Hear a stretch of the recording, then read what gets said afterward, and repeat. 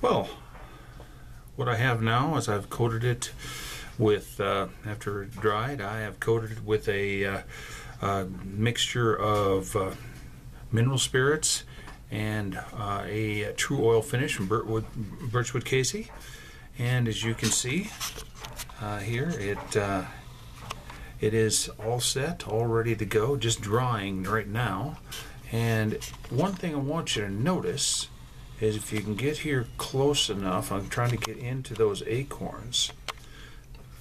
See if you can see that the texture, most of the texture that's there, it also held a little bit more of the actual stain, so it got slightly darker, but it does show. So bring it back a little bit, and you can see that that is just a little carving just below the cheek piece, and there's the entire part there. Let's see if I can get a little more light on it, and you can see it. But it's all done, and now I have the stock completely done. I have everything down on this end, rolls over as I showed you before, and coming back on this side, you can see on this side I have those other leaves. So got leaves on all sides.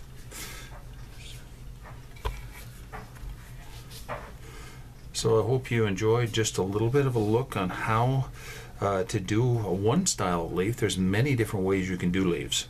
This just happens to be one style that's looks quite nice with an oak leaf. There's other things you can do that puts a lot more veins in, different shapes. Certainly you can use any type of leaf you want. I've done anything from maple leaves to aspen leaves. It really depends on what you like, but certainly is something that you can do all you want. It's a great way to practice carving, is to do these type of leaves. So if it's something you want to try, please take some time with it. Experiment. Don't just do it this style. Try something different, and you'll find that you probably will really enjoy it. Thanks, and you have a great day. Thanks for stopping by.